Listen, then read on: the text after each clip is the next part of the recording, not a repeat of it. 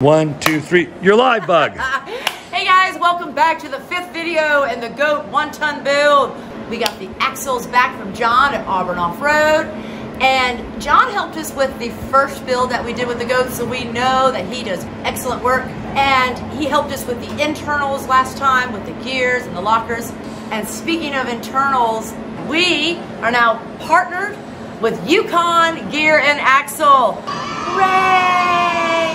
So we've got Yukon gears in there, we've got Chromoly axles, we got Yukon hubs, and we got the Yukon diff cover. It's beautiful.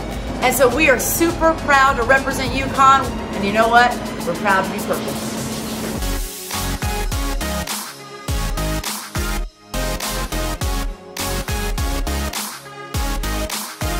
All right, so we got the DANA60 up on the sawhorses.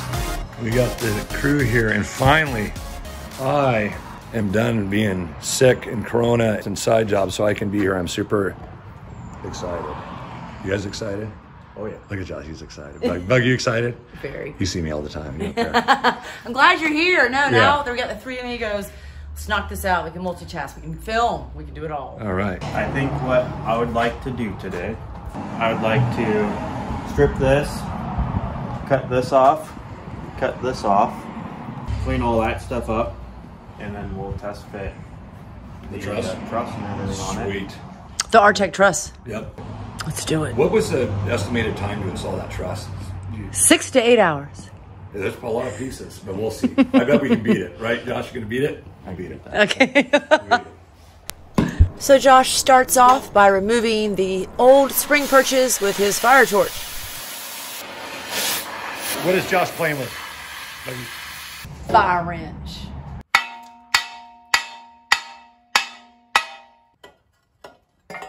Yes. There she is. Josh even gave me a lesson in how to use a fire torch.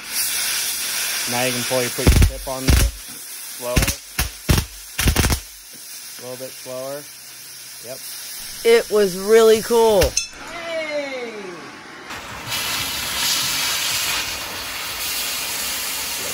After removing that last piece, he uses the torch to clean up what is left. I don't see any scars on the axle at all. I tried. Nicely done. Then we switch over to the grinder to give it a smooth finish. What do you got in your hand? Medaba! That's it, Bug. Violent! Control. Oh, Josh has got safety over there. Instead of fire watch, Josh is grinder watch. He's gonna pull it on the Bug. As soon as he hears that, go. Yep. I'll throw this thing. No, don't you throw, Bug. It'll come back at you. Oh, it'll attack all of us. It'll attack. Right, it will. All of us. Just keep filming, though. That's content.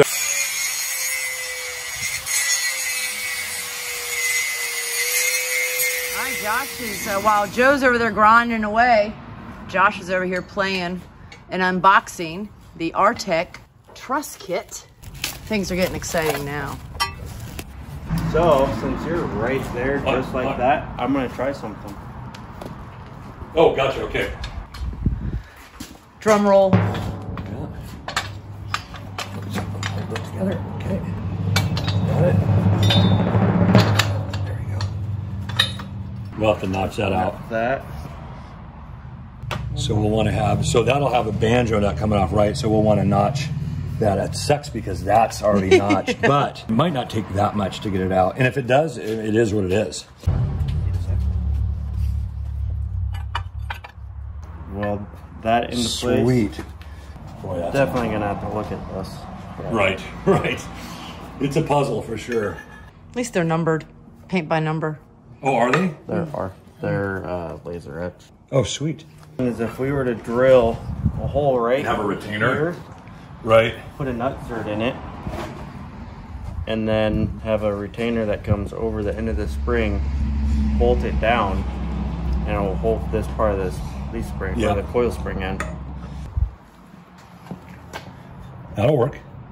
Yeah, that's perfect.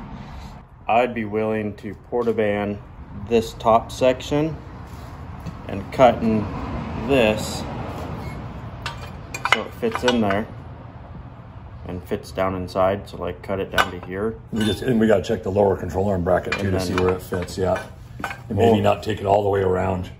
Because you could just cut it around and then use a cutoff wheel and pop it. I mean, it'll be a pain, but not horrible.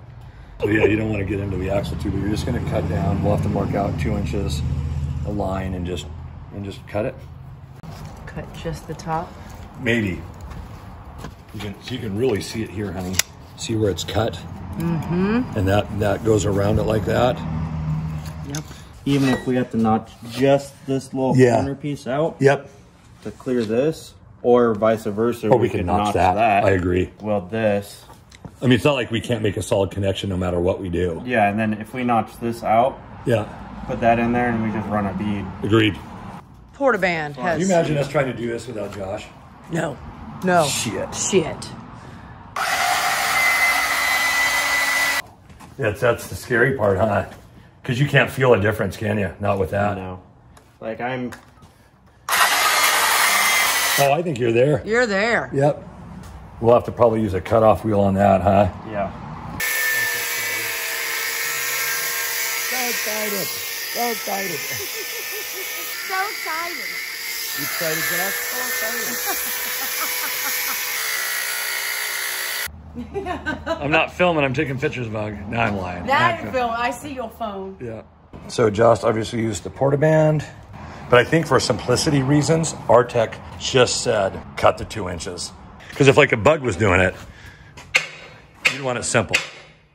2 inches, baby. Everywhere. Oh, you already got your cut on this side over here?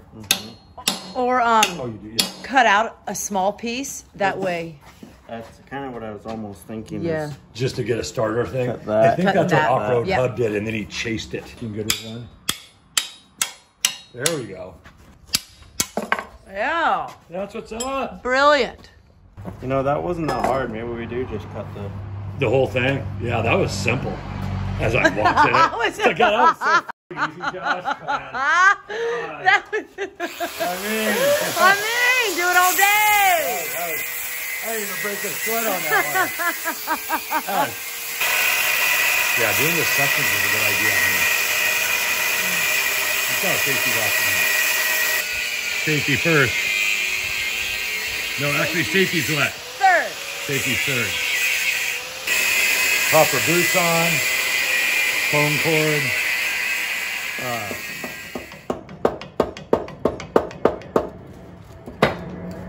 Like Joe said, it's just easy work. Yeah. Why not go all the way I around? thought it was going to be a nightmare. Boom. Freaking awesome, Josh. Some scarring.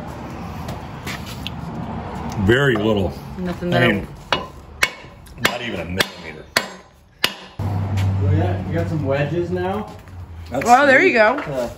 Hold the axle like right there. Worked out perfect. Nice. And then you pull the wedge out and it stays. And it stays? Yeah, I saw that. There we go. That's it, man. That's gonna be. That looks... Oh, no, That's a Portaband. That's pretty damn good out there. But sweet. Freaking awesome. That one's deep-ish. That one's not. This one Easily was, fixable, though. yeah. I am going to do something.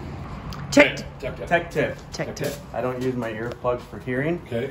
I use them for plugging holes. Oh, that you that's don't want smart metal as shavings hell. in. And they expand, so that's fantastic. That's awesome. And it grows when they're happy. Right. It does. All good things do. They do. Yeah, they do. Good job. That Does it fit good? it kind of rests Oh. here. And then this guy would probably sit. Oh, I see why even it connects there. They want that clearance right there, even right with the angle. It would have hit. That's perfect. Yeah. And then I'm also going to do a full bead around that hole. Now we are switching gears to what the plan is for welding up the truss. I'll do full welds up here. Tack these into place. Just up here. Flip it.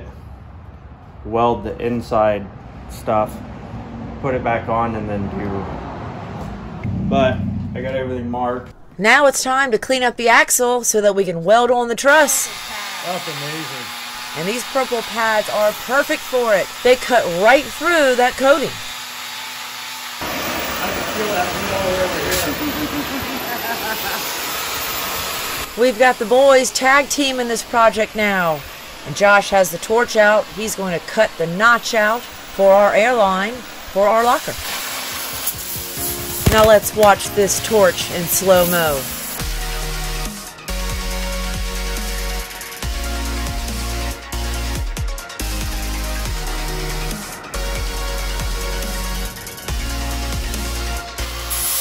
Josh is doing the notch for our airline coming out of our desk. Bug's running away from Josh because the bug was getting sparked out. All right, Bug, get a grinding, Buggy. Bug's got a grinder axle. Bug prepping the axle for welding. Wait till you see how big the diff looks compared to you.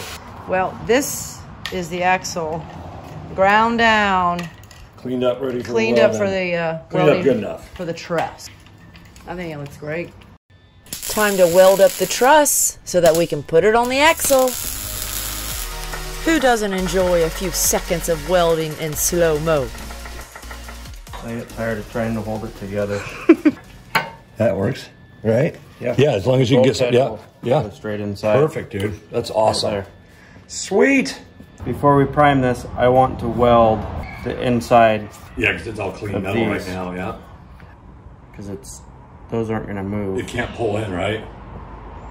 I could weld the outside up these, weld the whole Yeah. thing. Bridge. So it's the next day. We're back out here at Josh's, and he was about to start welding. And he remembered! Weldable primer. Oh, I know that one more thing that we wanted to do is we do want to clean this up. If I could just quickly do a purple pad on it, because I know we're going to want to do a... 450. Yep. So Josh and I get busy on the 1-ton build, and I'm grinding down the axle so we can put 415 on it, and Josh is welding up the truss, doing the inside so that we can lay it on the axle. Look at those welds. When I'm done sanding her down, I apply this weldable primer. Doesn't that look pretty? This is good stuff. Check out my Amazon store. I'm gonna do weld across the top of this, and then on top of that, and then my welds up these on both ends.